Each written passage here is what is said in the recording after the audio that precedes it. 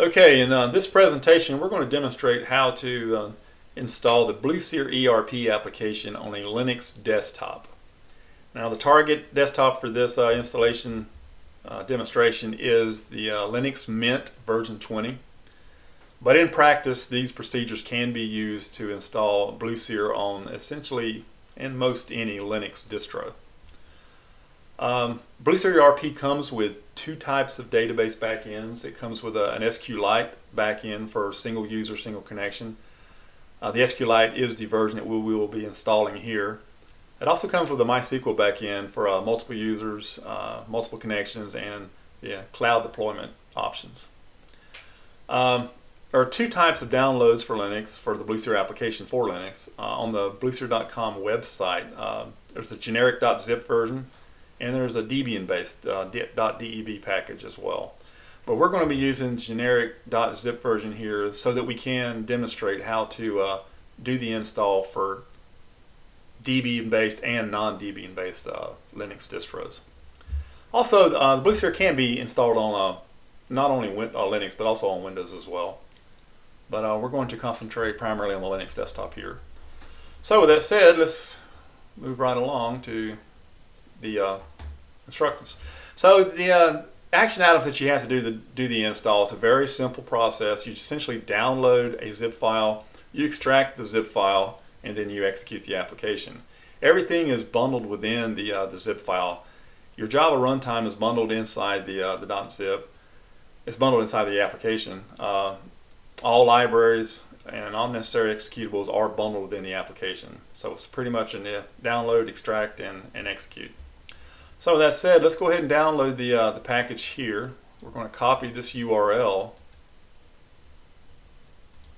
And then we're going to move over here to a terminal. First we're going to clean it up. Remove zip. Remove my BlueSeer. I had actually already pre-installed this just to test it. So with that said, we've got a clean directory.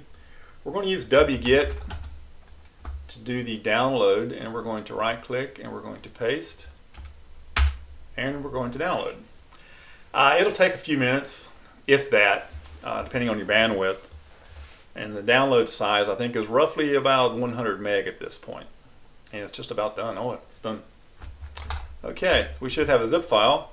So now let's unzip the file using the unzip command. generic.linux.b62.zip, and we're going to use the -d parameter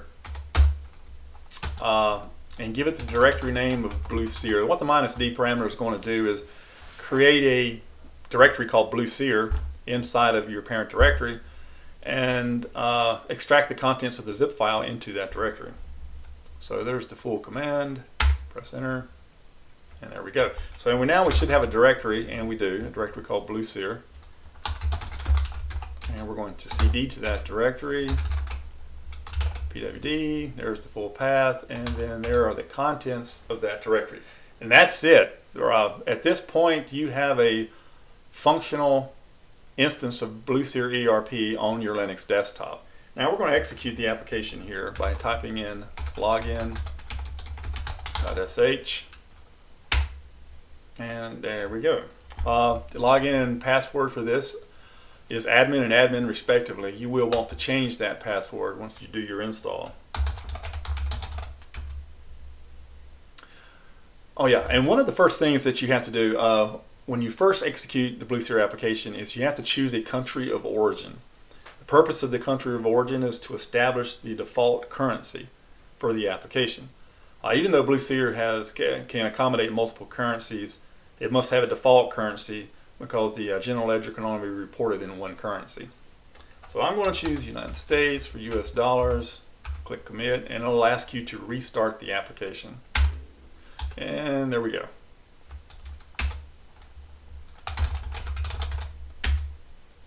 And that is it. It is now implemented, or installed I should say.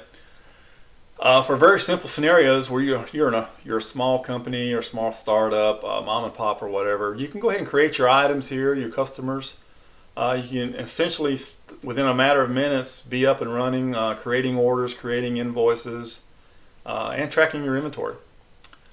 For the purpose of reviewing and exploring the functionality of the application, you can install some test data.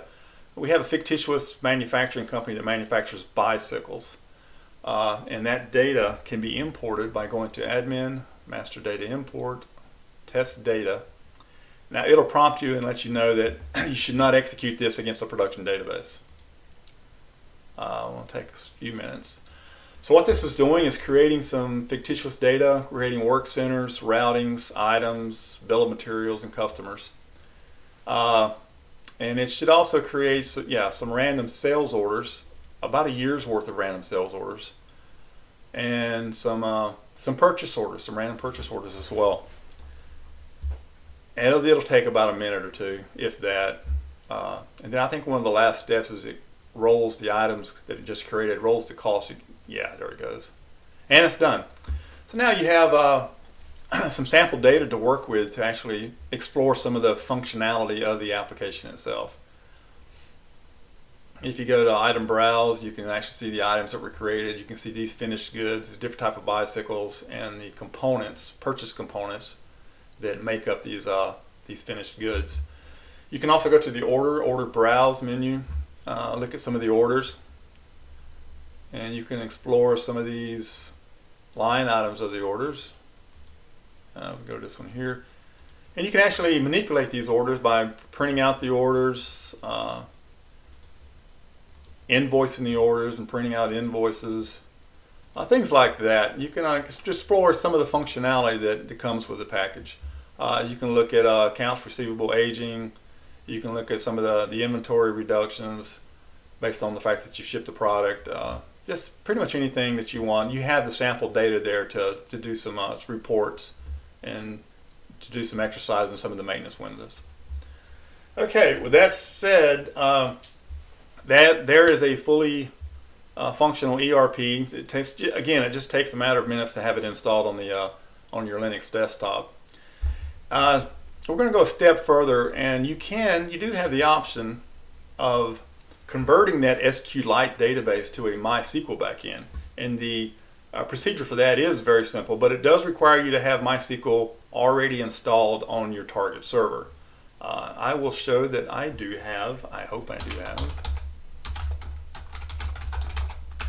Yes, I've got MySQL already installed on my local box here. And I'll walk through the procedure here real quick to convert the backend from SQLite to MySQL. There is a script in the contents of the extraction file that you can run that will do that. And it will convert this bsconfig file from let's look at that. Right now it's currently SQLite, but the script will convert that to a MySQL while it's also doing the install of the MySQL schema. So with that said, let's go ahead and run that process here, MySQL install.sh. And it will prompt you for 3 pieces of information. The first being, where is your MySQL database? It can be on the local host, or it can be some other IP address, some other server. In my case, it's on the local host, so I'm going to type localhost. It will also prompt you for the administrator password for the MySQL database.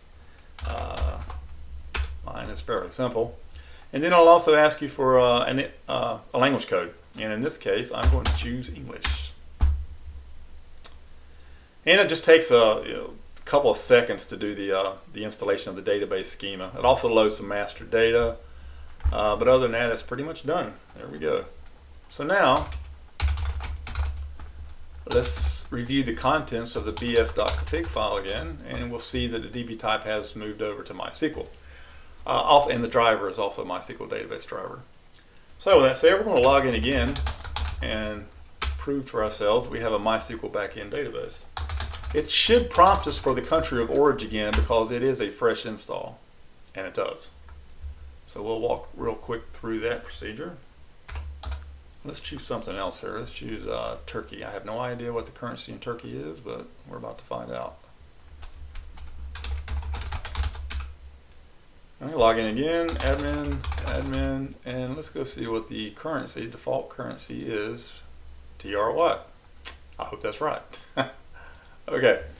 So yeah, that's how to convert from the SQLite backend database to the MySQL database. The MySQL database is, you have to use the MySQL backend if you're having more than one user connection, if you have multiple connections. The performance is pretty good if you can put that on anywhere on your LAN server, a separate server, and you should see some reasonable performance. Now, one thing I want to mention is that there are deployment options to deploy BlueSeer into the cloud. Let's look at that real quick. Where am I at here? Yeah, you can deploy BlueSeer into the cloud, and I'm going to have another video at some point where I show how to do an BlueSeer installation into one of the 3 cloud providers here. But I just wanted to mention the fact that you can install BlueSeer into one of the 3 cloud providers. And the essence of that, when I say that, is that really the meat and potatoes of what you're installing in the cloud is the MySQL database. All 3 of these cloud providers provide services for MySQL instances within a virtual machine in the cloud. And the cost of that is relatively cheap. And performance is not too bad either. But the performance is a little bit slower. I will mention that. The performance is a little bit slower depending on the region of your virtual machine and where you are within that region.